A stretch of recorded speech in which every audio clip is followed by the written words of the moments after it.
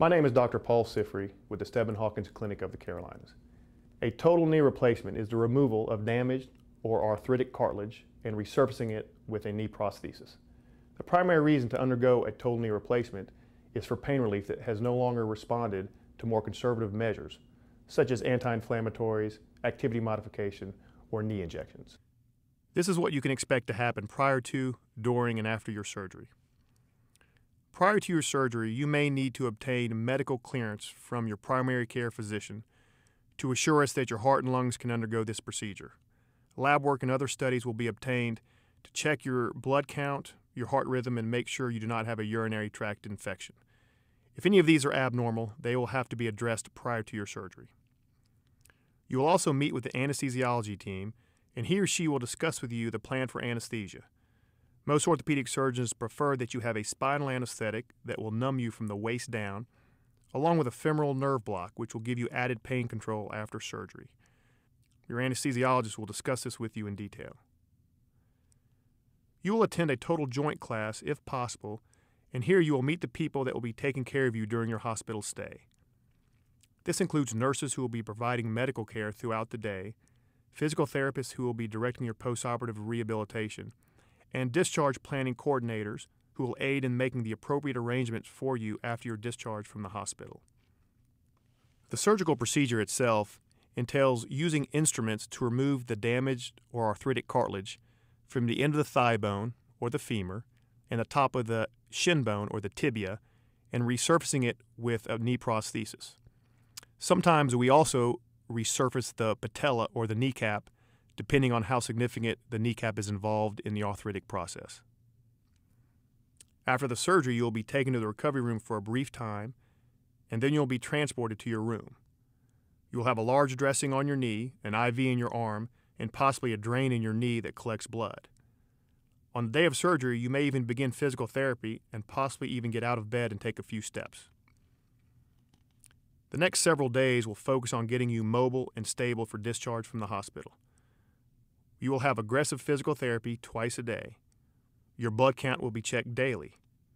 If your blood count gets very low, you may require a transfusion, but this is very rare.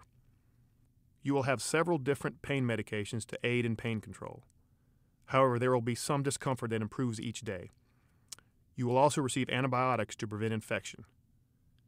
The majority of the medications that you are on at home will also be given to you while you're in the hospital. Also, you'll be on a regimen of medication to prevent the occurrence of blood clots. Blood clots, however, can still occur, and if they do, we will treat them appropriately. If you have medical issues that arise during your hospital stay, a medical doctor may assist us in managing those problems.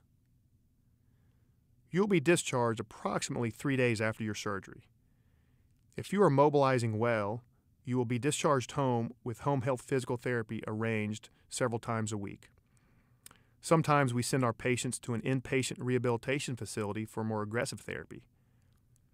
Some patients are able to start outpatient physical therapy right after discharge from the hospital. When your surgeon feels you are ready, he or she will prescribe outpatient physical therapy for up to 6 to 8 weeks after your surgery.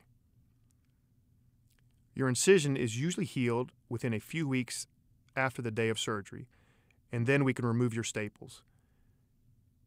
In general, you will receive 6 weeks of pain medication and may be on some medication for blood clot prevention for several weeks.